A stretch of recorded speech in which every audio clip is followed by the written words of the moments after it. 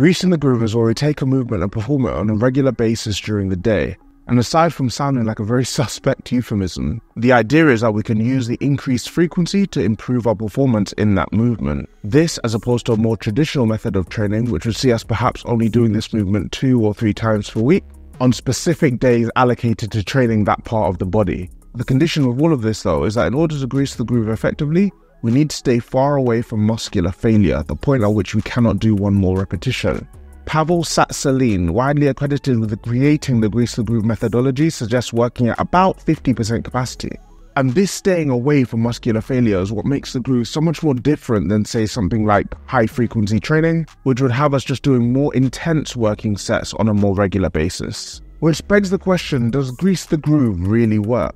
Can we really just smash out a few quick, easy reps scattered throughout the day and actually see an improvement in key movements? Well, let's talk about these so-called benefits for a second, because they seem too good to be true. I mean, for one, we have a benefit of increased reps and strength. Intuitive thinking would have us believe that if we want to increase the number of reps we want to do in a set, we should do sets with a higher number of reps. But to better understand why we may increase rep count and strength from greasing the groove where we have lower reps in a set, we need to actually understand what happens when we train. Yeah, we all know about how resistance training causes micro tears in our muscles that then repair and allow us to build more muscle in the future, and that this additional muscle then allows us to produce more force. But on a neurological level, something more subtle is happening here. For us to be able to move against resistance, be it weight or our body, a signal needs to be sent from our brain to our muscle, telling it to contract and do its thing. Now, for a movement that is new to us, this signal is pretty weak, and we literally don't know what we're doing, so our muscles have a hard time in producing the force necessary to create the movement. But as we become more familiar, the neural pathways that facilitate a muscular contraction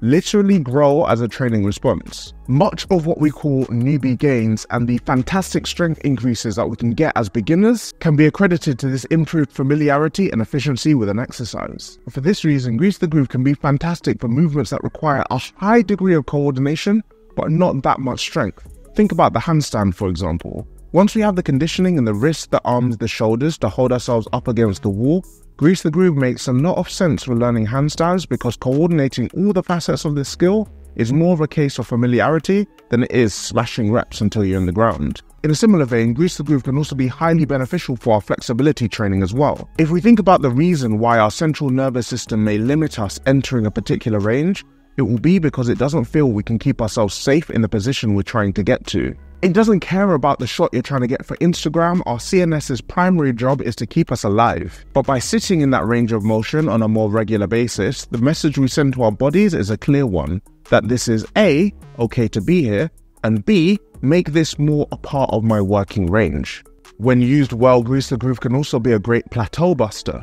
Stuck at the same number of reps on your pike push-ups, use Grease the Groove to get past that point, and then once you're there, go back to your normal training. Finding one part of a particular movement more difficult than the rest of it, Grease the Groove that part of the movement and then lead the rest of that movement for your main sessions. These benefits sound great, so why isn't everybody doing this? Well, the downsides are pretty significant, and I'll start with the fact that it isn't a great way of building muscle. Now, before you start screaming at your screens, Grease the Groove isn't about building muscle though. I'd make such a good gym bro. You would be right, Grease the Groove is more about capacity and strength. But without the hypertrophic benefits of a more traditional approach to training, the lack of muscle will lead to diminishing returns on the strength goals we're chasing. There are many factors that go into our ability to build muscle: time under tension, range of motion, nutrition. But actually, proximity to failure is one of our biggest indicators of how we're going to build muscle, and Grease the Groove is specifically designed for us to stay away from failure. Another downside of Grease the Groove is that because we're having to do this sporadically throughout the day, it only really works when using this on one exercise at a time, which makes it far more difficult for policing Grease the Groove as part of a holistic program. If we use Grease the Groove for our dips, for example, but in your typical workout you perform push-ups, how much of our pushing gains do we accredit to Grease the Groove over our standard push-up training? Snowballing on from this, it makes it difficult to quantify effort. You know that really good burn you get after a solid workout that lets you know you've truly put a shift in? Yeah, we don't really get that with Grease the Groove, and yet if we're not careful, we can still suffer from overtraining. Grease the Groove may also not be that feasible.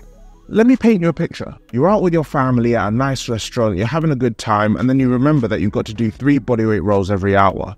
Grabbing the side of the table to rep them out probably will add to the vibe of the evening. But let's take all of these negatives and pretend we've accommodated them. We're staying away from failure, we're warming up before our sets, we're only using this on one movement, and we have a lifestyle that allows us to break up our exercise throughout the day.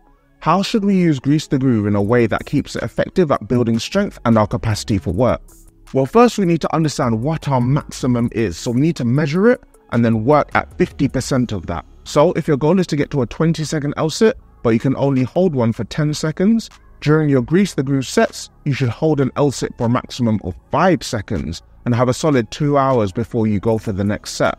I'd then advise retesting your max every 2 weeks or so. I'd also only suggest using Grease the Groove once we're relatively close to achieving our goal. Going back to our handstand example, if you barely have the strength to hold yourself up against the wall, or your wrists haven't gotten used to you putting weight on them, practicing your kick-ups with Grease the Groove is at best going to be a waste of time, or at worst going to be a way of injuring yourself. Use key foundational exercises first to get you to a point where you have a solid foundation, and then we can get the most out of the upsides of Grease the Groove once we're strong enough.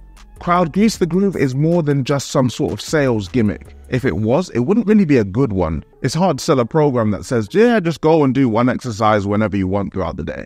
Grease the Groove doesn't work because we're smashing ourselves into pieces every 5 minutes. It works much in the same way as the rest of fitness philosophy. It works because we're taking something simple and applying it consistently, making it a part of our life rather than an arbitrary 5 reps of 5 sets. Anecdotally, I've found Grease the Groove to be super useful, and if you want to see how I've put it to good use in my own training, then check this video out right here.